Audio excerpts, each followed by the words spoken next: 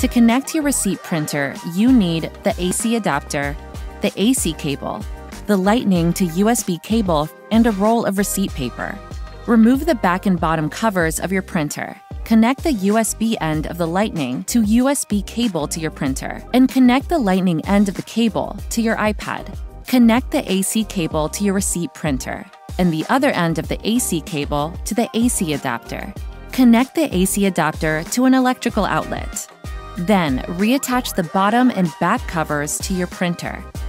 Now, turn your printer on. When the LED lights stop blinking and become solid, your printer is ready. Your printer will also keep your iPad charged throughout your business day. Once the printer is connected, insert the paper roll in the orientation shown. Make sure the paper roll stays taut and doesn't unroll. Then, pull the paper out past the cutter at the front of the printer and push the cover down to snap it shut. Finally, add the printer to your Lightspeed setup. On the profile screen, under Devices, select Receipt Printer. Select Add Printer.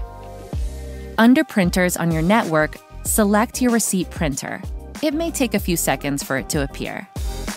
You can also enable the Automatically Print Receipt switch if you want receipts to print automatically when you complete a sale. Then select Done. Your receipt printer will now display as connected on the profile screen.